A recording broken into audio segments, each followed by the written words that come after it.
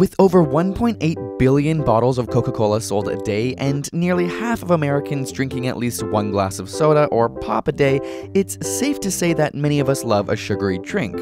But what would happen to our brains and bodies if we only drank soda? As the drink enters your mouth, its high acid content begins to erode the enamel on your teeth, and the microorganisms in your plaque start to feed off the sugar, which can lead to cavities.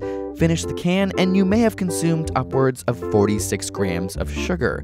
The receptors on your tongue sense this and send a message to your cerebral cortex, activating the reward center of the brain, which says, "More please." After a week of substituting the recommended 8 daily glasses of water for cola instead, you would have consumed around 5,432 extra calories.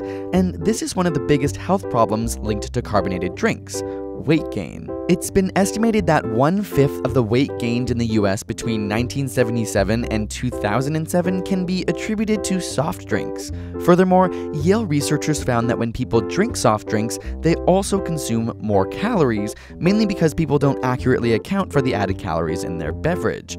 On top of this, the high fructose corn syrup, which is the primary soda sweetener, is not metabolized in our bodies the same way other sugars are. They increase liver fat, upping the risk of cardiovascular disease, and don't stimulate the hormones insulin and leptin. These hormones help the body signal when we're full to prevent overeating. The disruption of insulin also increases the risk of diabetes. Overall, research suggests that reducing the amount of sugar in drinks could prevent 1 million cases of obesity. So, should we swap in diet drinks instead? Surprisingly, there's still a link between artificial sweeteners and weight gain as well. Experiments have found that the sweet taste, whether from real sugar or artificial sweeteners, enhances our appetite.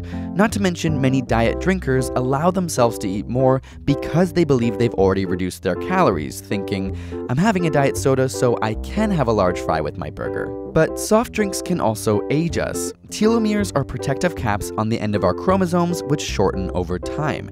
And it turns out that their rate of shortening is nearly the same in a person who drinks 600 milliliters of soda a day as it is in a smoker. So what if you drank 2 liters of pop every day? Well, one woman did just that for 16 years straight until she was hospitalized at age 31. With no family history of heart problems, she suffered from arrhythmia and fainting spells, and tests found her severely deficient in potassium, as both fructose and caffeine can lead to potassium loss through urine and diarrhea.